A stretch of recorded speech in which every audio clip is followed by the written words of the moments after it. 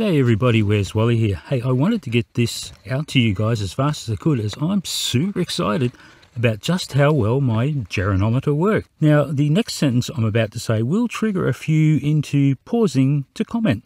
Now guys, please just hold off until I complete the sentence. It will stop you looking foolish in the long run. Now, the scientific experiments that my Jeronometer was designed to test has all the scientific rigor set out in this video here. I made it a few months ago and it detailed the dependent and independent variables and the hypotheses to test regarding the 24-hour sun in Antarctica and the final experiment. Okay, I will now pause and you can parrot off your usual tosh. Go!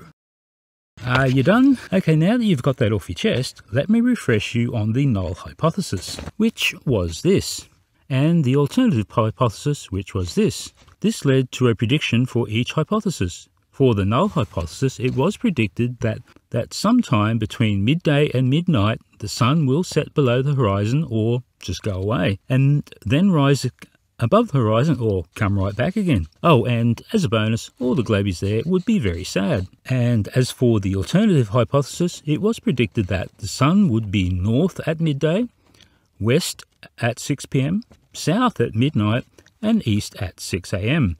and that the elevation angle of the sun would be above horizontal and would always be within the range of 13 to 33 degrees roughly, and that the azimuth angle rate of change would be a consistent 15 degrees per hour.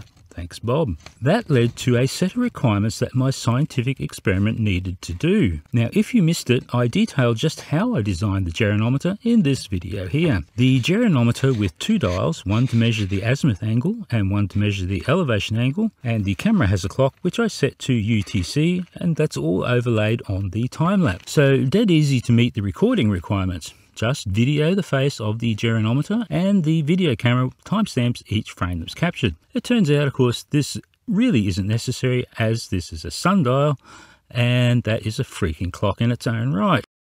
And before I get too far ahead of myself, how about we have a look at what we saw, and thanks very much to Critical Think and Starlink for getting this to me straight away. That's via satellites, guys.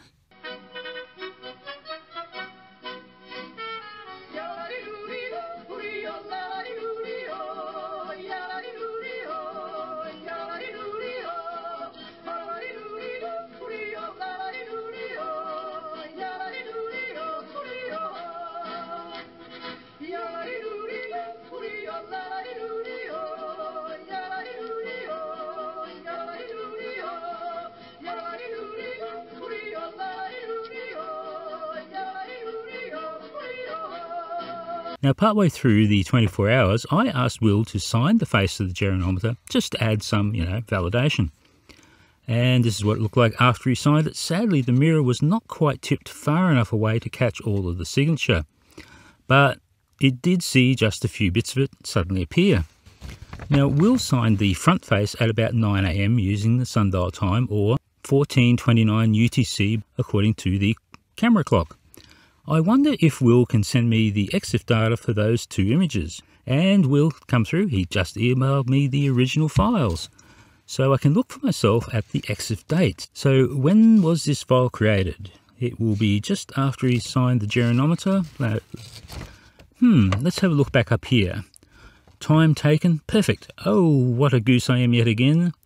It's also encoded in the file name, duh.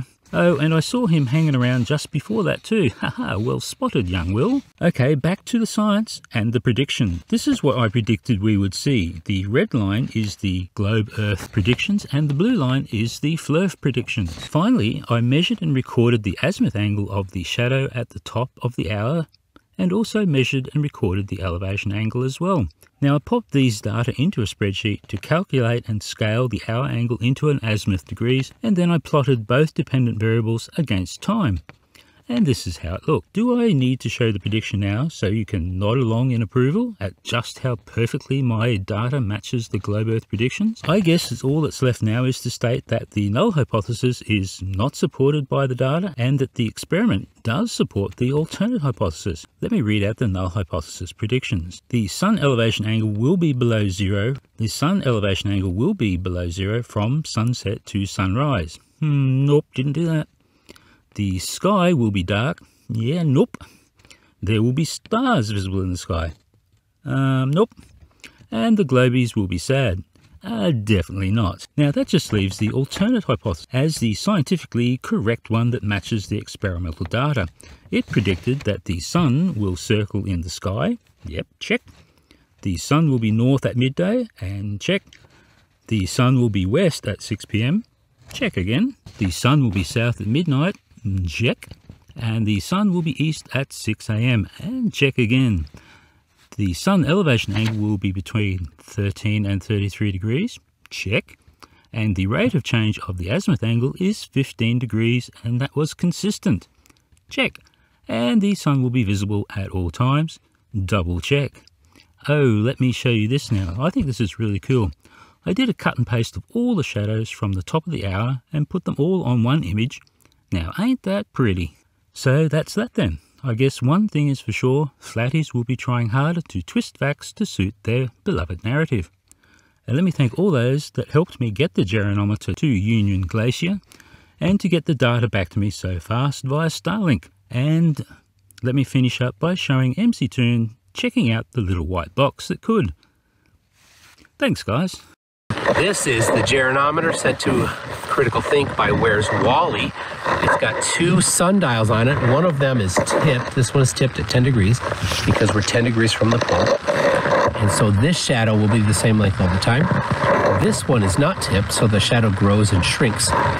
It's got a levelometer on it. It's got two directionometers on it. And then underneath that hole is a GoPro that's pointing up to these, it's actually hard drive plates. So the GoPro can be inside, stay warm, and be protected from the elements. So far the weather hasn't been that bad. And reflect off of these hard drive plates to see the sundials there. Really cool. Cool idea from Where's Wally. All right.